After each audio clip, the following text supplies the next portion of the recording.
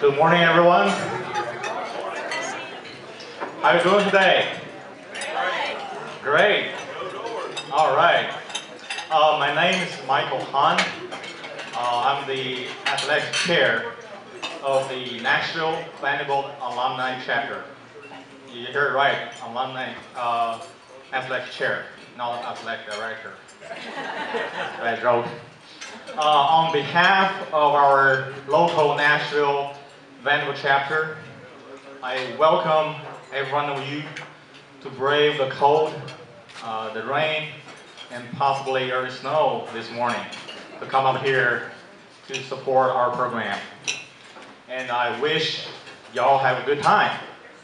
Now, if you will, please join me to welcome our Nashville Vanderbilt chapter's president, my very best friend, Margaret Glennon, to introduce our keynote speaker for today.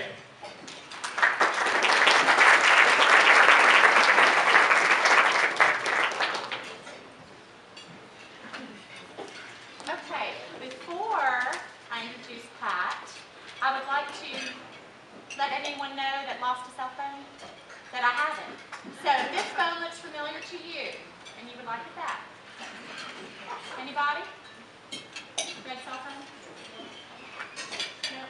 Okay. Hopefully it won't ring as I'm talking, so see, I don't know how to turn it off. As Michael said, my name is Margaret Glennon, and I'm the president of the Nashville Vanderbilt chapter. That's the local group of alumni here in this town, and we put on events like the one you're attending today. And several of us are here, and I would like to recognize those folks. Of course, Michael Hahn and Thomas Connor. He may have sold you a drink ticket. Thank you, Tom, for doing that. And Nancy Gentry is here somewhere. I don't see her right now. Wave your hand. Oh, there you are in the back, Nancy. So those are the folks that have worked together for this event and other events. You have people on staff at the Department of Alumni Relations. Kim Bundy in the back. She's indispensable, and we couldn't do events like this without her, so thank you, Kim. We also have, of course, Pat Nolan with us. He's been active as a Vanderbilt alumni for several years in our chapter, and he is Senior Vice President of DDL Public Relations and Advertising, one of Tennessee's largest advertising and public relations firms. You may know him as a political analyst on air with News Channel 5, Channel 5 News. He has a column online, and he also has his own weekly television program called Inside Politics. But for us here in this room, the most important thing about Pat is his deep and incredibly broad knowledge about Vanderbilt athletics. He truly is an expert on that. He graduated from Vanderbilt in 1973, met his wife there at Vanderbilt, and according to his own record, was just slightly shy of that grade point average you need to be an academic All-American, just slightly shy, slightly shy. And he earned a BA in political science at Vanderbilt. So he's a native of Nashville. He's been a fan of Vanderbilt basketball since the early 60s, and he truly is an authority on Vanderbilt athletics. I've got a story to share about Pat that he doesn't even know, but that I'm going to share with you. But I had the pleasure of being at the induction ceremony for the Vanderbilt Hall of Fame this past fall, and there were some wonderful athletes that were being honored that night. And it was so funny to me because, of course, the voice of the Commodores, Jim Fisher was up there being the MC, and David Williams was there, and there was some stat that they weren't quite sure about, some little detail, minutia of Vanderbilt athletics, and they weren't quite sure. And the voice of the Commodores said, "No, wait, Pat Nolan's here somewhere. Let me see. Where's Pat?" And he looked out, and there he was, and sure enough, Pat was able to set the record straight and provide just the right detail they needed for that particular segment. So I kind of consider Pat to be the voice of the Commodore's go-to man. So we welcome you, Pat, up to the stage to help us with all the data and intricacies of these wonderful athletes that we're honoring here today. So thanks, Pat, for doing it, and we look forward to it.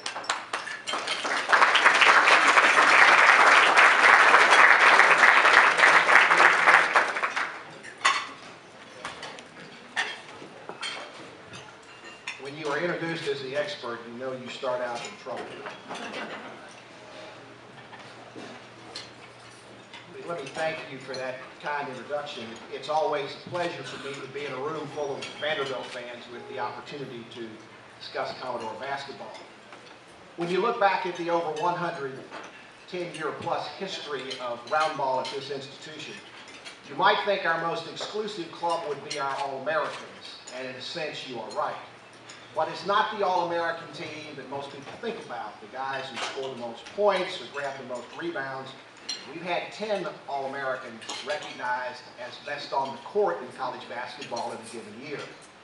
So what about our SEC Players of the Year? We've had 7 of those.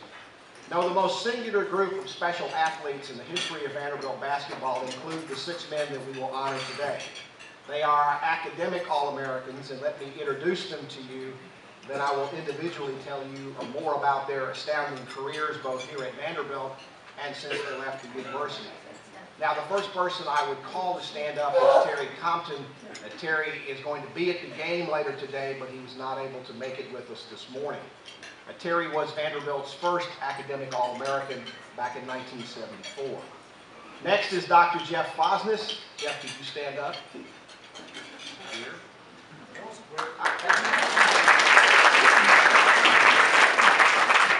Jeff was one of Terry's teammates and Vanderbilt's first 2-time academic All-America in 1975 and in 1976. Dr. Tom Schultz, please stand.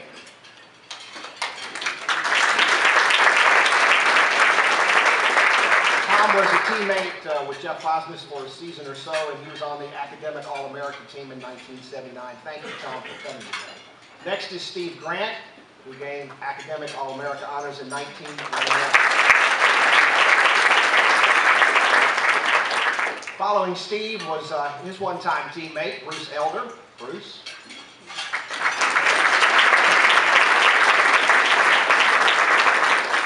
I knew when I said that word, I hear somebody in the audience going, Bruce. Bruce, like Jeff Fosnes, was a 2-time honoree. First back in 1992. Then the next year in 1993, he was not only named an All-American on the team, he was named All-American of the Year for the entire country in Division I basketball. Our final honoree today is another teammate of Bruce Elder's. He is Frank Secker. Frank, are you here? Yeah.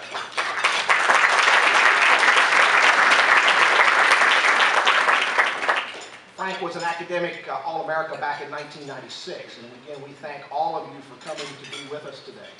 Now, before I tell you more about each one of these individual honorees, here's some background on the Academic All-America program. It's administered by the College Sports Information Directors of America, or CSIDA. It has chosen academic All-America squads since the 1950s in a number of college sports. As of January 1st of this year, the program is now sponsored by Capital One. Previous sponsors have included ESPN, the magazine, Verizon, and GTE. The selection process begins with the sports information director at the player's school submitting a nomination.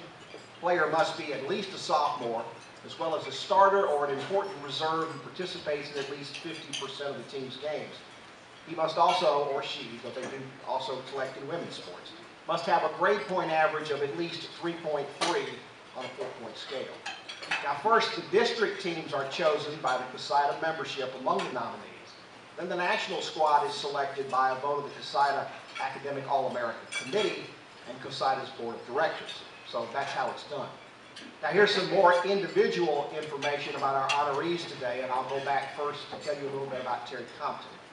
As I mentioned, Terry was Vanderbilt's first basketball academic All-America, gaining that honor his senior year in 1974, when he also made the All-SEC academic team. Terry was a 3-time All-SEC player on the court, making those squads every year of his college eligibility, his varsity eligibility, including first